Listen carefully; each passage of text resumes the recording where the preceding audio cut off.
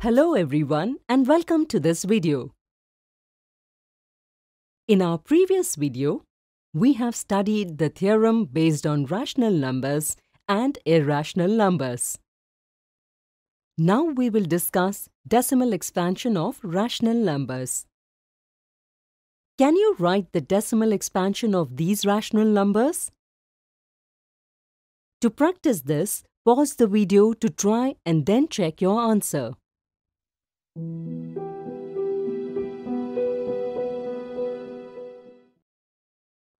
Can you tell which method have we used here? Perfect! We have used the division method here. What do you understand by looking at these decimal expansions? You studied in your last class that the decimal expansion of a rational number p upon q, where q is not 0, will either be terminating, like here. The decimal expansion of 33 upon 8 is terminating.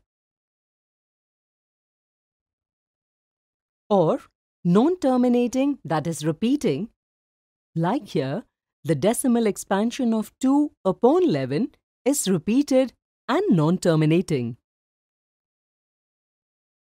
Now, the question is, should we use the same method to find out whether the decimal expansion of a rational number is terminating or non-terminating? Or do we have some other method as well? Let's discuss these decimal numbers to find out. You can see that all these can be expressed as rational numbers in this manner, whose denominator is a power of 10.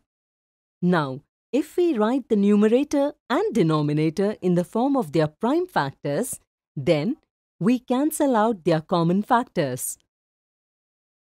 Now, what do you see here?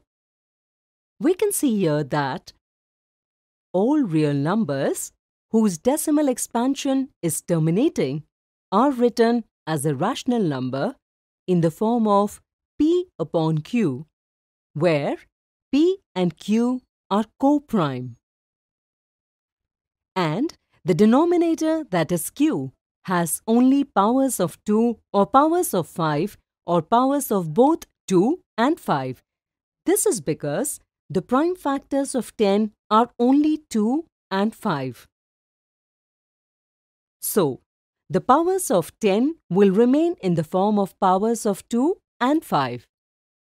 Based on this, we can say that if x is a rational number whose decimal expansion is terminating, then x can be expressed as p upon q, where p and q are co-prime, and the prime factorization of q is 2 raised to the power n into 5 raised to the power m, where n and m are non-negative integers. Now, if we look at these rational numbers, then can you guess whether their decimal expansion will be terminating or non-terminating? If we solve by division method, we understand that the decimal expansion of the first and second rational numbers is terminating, and the decimal expansion of the third and fourth rational numbers is non-terminating. If we take the numerator and denominator of these rational numbers in the form of prime factors, you will see that the denominator of terminating rational numbers can be written as 2 raised to n into 5 raised to m, while the denominator of non-terminating rational numbers cannot be written in this format.